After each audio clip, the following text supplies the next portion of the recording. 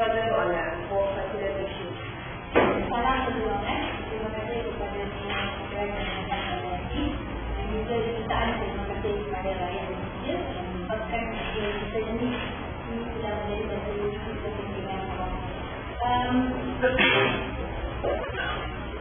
Sebab disebabkan video ini lah ramai orang sudah mula menunjukkan tentang pendidikan sosial dan juga kebebasan mahasiswa bersama. So, seperti yang saya beritahu dalam juga dan posisi rakyat adalah dibangkitkan dekat saya. Ini adalah bidang akhbar kedua saya yang kami menjalankan untuk pendidikan nasional dan juga saya ingin menjelaskan beberapa perkara seperti ini dan juga saya tidak mahu meneruskan perbincangan lebih lanjut dengan ini sebab kita semua sedar isu pokok adalah isu tentang pendidikan semua, isu kebebasan mahasiswa berbahasa dan juga isu ekonomi Indonesia. Kalau kita tengok dalam statement ini, saya telah share dalam Facebook saya tentang beberapa isu dan saya telah clarify. So, saya rasa kita boleh pergi ke isu tertinggi dalam page peraturan 4 dan 5. Dan sebelum itu saya rasa para press dah tahu kalau nak ada lagi boleh baca. Isu tertinggi yang baru-baru ini Tuan Sherifah beritahu beliau telah memaafkan saya dan juga rakyat dan Malaysia yang telah rakyat Malaysia berhubung dengan ini. Jadi saya rasa peliklah sebab saya tidak pernah minta maaf dengan Tuan Sherifah dan sebab saya rasa saya tidak buat apa-apa kesalahan, saya mengaku kesalahan dan juga saya tidak menuntut Tuan Sherifah untuk minta maaf daripada saya. Kerana pihak yang menuntut adalah pihak juga, bukan saya. Dan saya jelas isu di sini adalah bukan isu minta maaf yang antara saya dengan Tuan Sherifah. Isunya adalah isu pokok yang kebebasan bersuara, mahasiswa bersuara, universiti dan juga pendidikan semua. Dan juga baru-baru ini UM telah mengeluarkan jenazah akhbar dalam menyatakan bahawa Bawani sedang mencemarkan nama UM dan juga memberitahu secara pasti bahawa mahasiswa tiada kebebasan bersuara dan juga mahasiswa dipaksa menghadiri program tersebut. Tetapi terlebih dahulu saya mengucapkan kepada dia juga mengeluarkan statement bahawa Bawani tidak mempunyai sebarang kesalahan universiti dan juga apa yang Bawani melakukan adalah Bawani adalah mereka sedar Bawani adalah seorang aktivis mahasiswa dan juga saya tidak mempunyai sebarang tindakan survei apa-apa di universiti. Dalam isu yang mengatakan saya mencemarkan universiti, kita perlu sedar dan isu ini jelas bahawa video yang sedang meletup ini tidak diupload oleh saya ataupun pihak saya ataupun mana-mana parti pembangkang mana-mana video, tetapi diupload oleh universiti itu sendiri. My mahasiswa, series My mahasiswa adalah series universiti dan juga oleh Suara Wanita Satu Malaysia, page Puan Sherifah. Mereka sendiri dua pihak ini yang uploadkan video ini yang menyebabkan rakyat melihat dan isu ini menjadi isu. So saya rasa yang tuduhan yang menyatakan saya mencemarkan nama baik universiti, anda boleh tahu sebab saya bukan yang pihak yang uploadkan isu ini.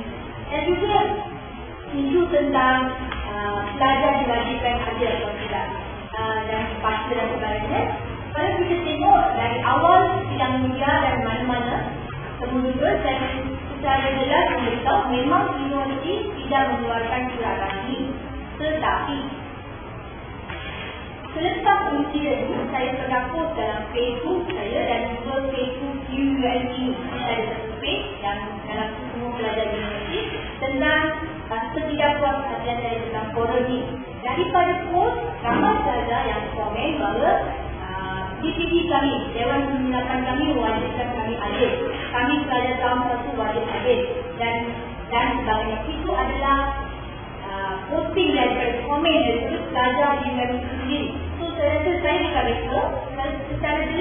beritahu daripada awal, memang universiti tidak mengeluarkan surat rasmi. Dan juga memang kolej penginapan saya, ITB, saya tidak memastikan saya adik dan juga saya adik secara berbeza. Saya rasa perkara itu jelas, saya telah terangkan. Sebab apa yang komen kawan-kawan saya yang beritahu, itu yang saya beritahu kepada para rakan dan juga masyarakat yang lain. Okey, berhubung dengan isu laporan polis Puan Sharifah dan sebagainya, baru dengan Puan Sharifah ada buat laporan polis terhadap satu kumpulan mahasiswa. So, ramai juga yang call kanan saya, pandangan saya. So, saya rasa Puan Sharifah mempunyai hak sebagai individu. Kalau beliau rasa beliau menghadapi ancaman daripada mana-mana pihak, beliau ada hak untuk membuat laporan polis. Dan juga saya juga dapat kesempatan untuk bertemu dengan kumpulan anak muda tersebut dan berbincang dengan mereka, bertemu dengan ini. Apa yang saya terima daripada mereka, penjelasan daripada mereka memberitahu mereka ada satu jalan Puan Sharifah dengan sebelum itu mereka sudah teks dan email tentang kehadiran mereka. Mereka dilayan baik daripada staff-staff di sana, mereka diberi air, mereka juga dan mereka juga ada ambil gambar dan sebagainya.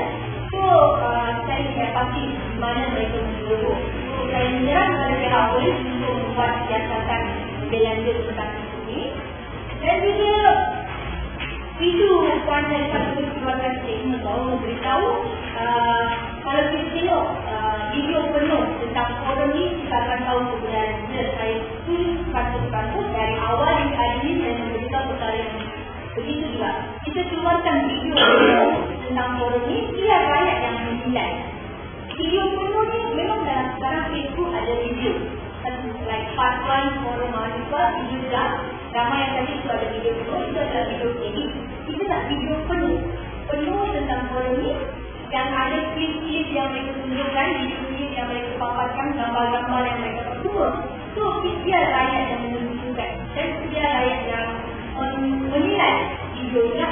Itu saya tunggu. Kalau boleh keluarkan minta TV My mahasiswa mengeluarkan video penuh tanpa edit itu barang, tanpa tiada edit.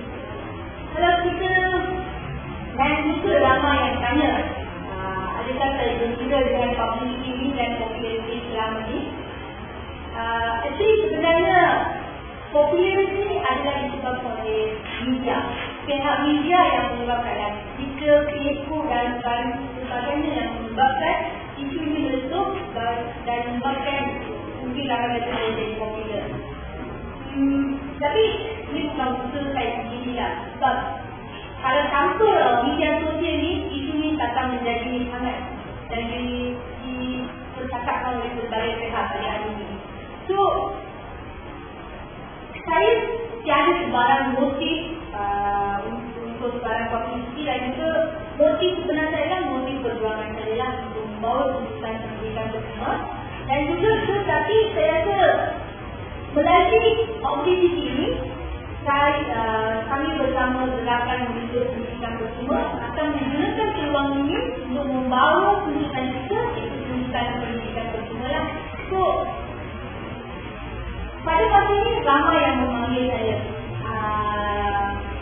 untuk menjadi ramai, untuk mengadakan forum, untuk menyebar diskusi dan sebagainya. Saya rasa saya akan ambil pelbagai program yang diadakan dan akan memberi pandangan kita tentang tuntutan kita. Saya rasa saya akan buat perkara ini dan session saya akan berakhir pada 16 Februari. Saya akan menjadi start yang baru saya dan 4. So, saya akan teruskan pelajaran saya dan juga perjuangan bersama rakyat yang itu berancang masa depan lah. Ramai yang banyak apa yang berlaku. Akhir kata, saya rasa penjelasan ini dapat memberi gambaran dan juga clarify semua isu yang dibangkitkan dibuat oleh berbagai pihak termasuk pihak media. Dan itu saya ingin meminta mengulang kembali beberapa kali. Isu ini adalah isu rakyat, isu mahasiswa. Hero bila adalah rakyat. Saya tidak mahu orang mengaku-akukan sebab ini adalah kita semua pihak. Dan saya nak end isu kita di polisi ni, kita nak end isu ni, kita tak nak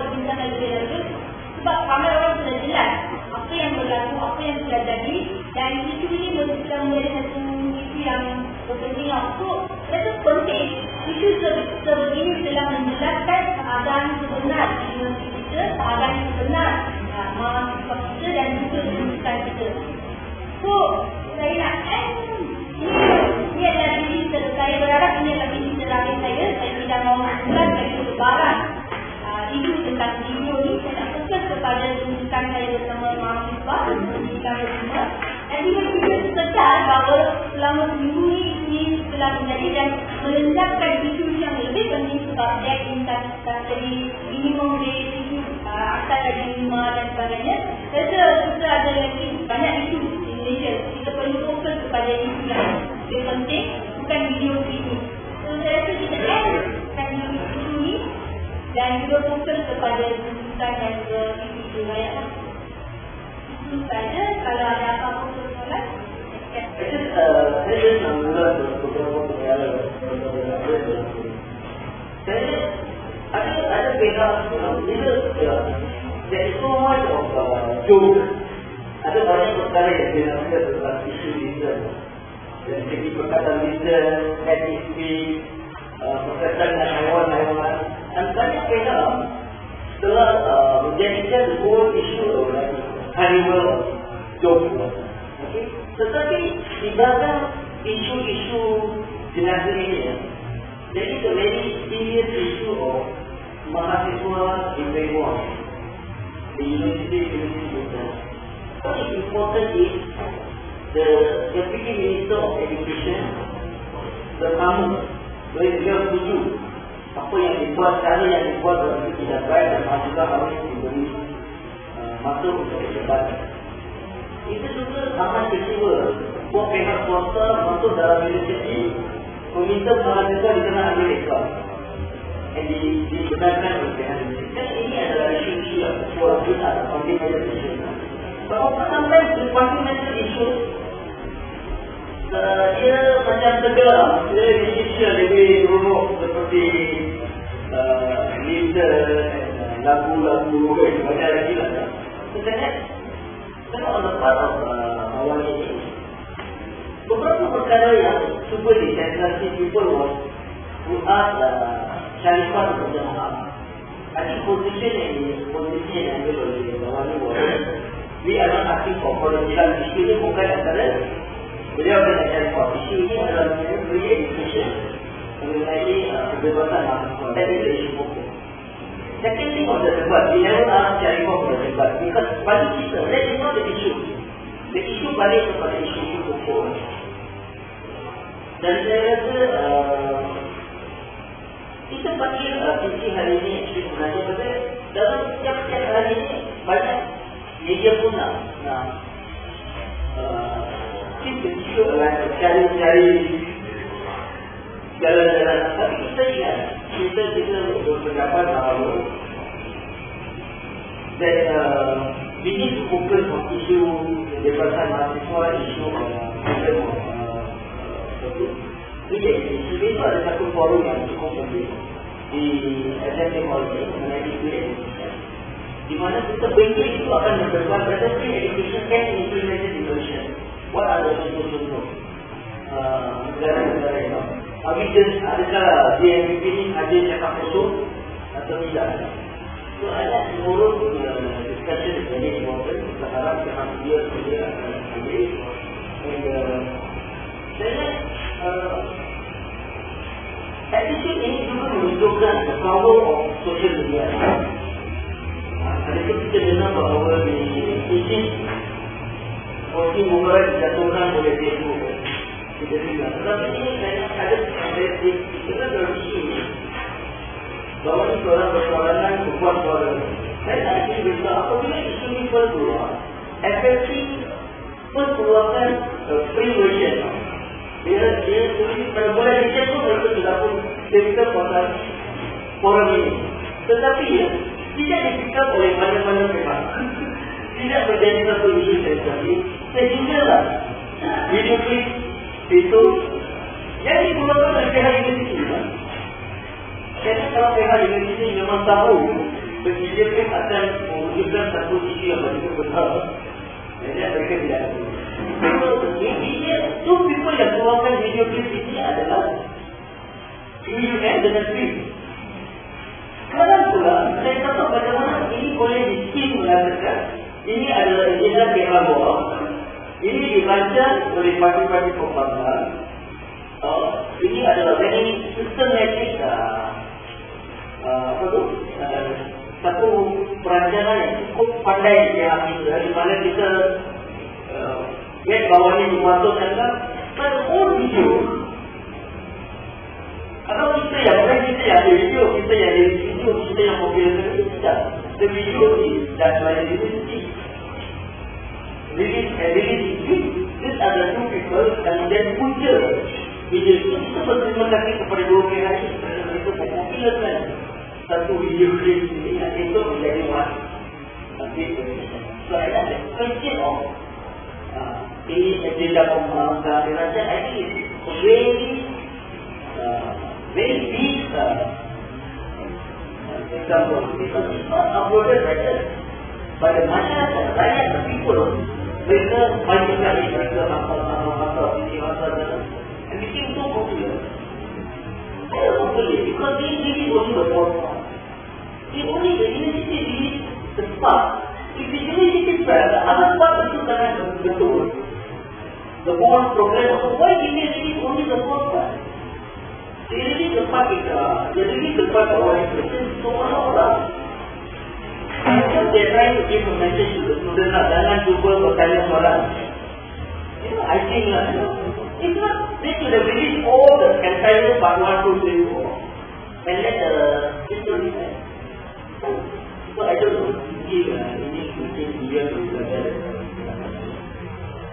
So this maybe might be 20,000 people, now to 5,000 people, and still at 25,000 people. So last time I stayed, I think maybe around 100 to 100. Now my case 27,000. I got a lot of changes in my name. I cannot come in 6 channels. And about now, last time I followed a picture 80 or 100 nothing, now 3,000 plus. All this because of people, not because of me, all this because of teacher and Facebook. I feel I don't have privilege. And also now many people, some people want to sponsor me like partner. So many people take advantage in that so many all challenging of people. So personally like that. And also happy, I now like any people and I want to meet this kind of people in my life journey. I got a lot of friends nowadays. I never know anything. After this maybe we take time to interact with them, talk with them, talk. So it's really like, yes, I think it's for me and also for you. Bawani, since you become so famous and popular, is there any marriage proposal?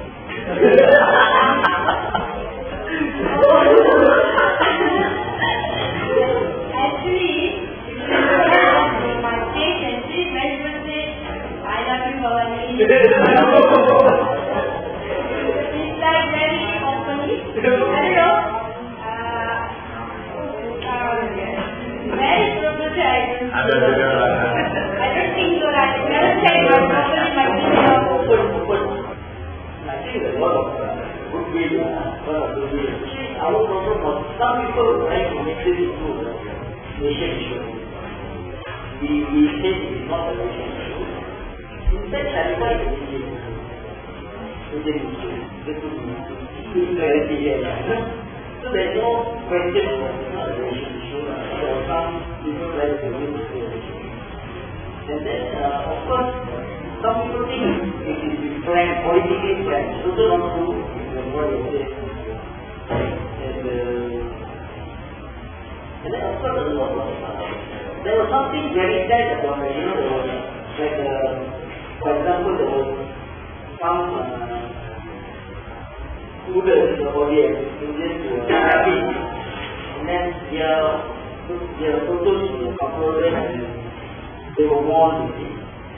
So I think this Facebook and all this, it has its negative thing, but one is open, so open, it also can be used. Because when people start, so you see this other person who is actually a product of a system. When the students class, when they are allowed to class, that's how they are made. And you know, and then suddenly you have another victim there. I think it's good that we manage to subdue all those kinds of problems.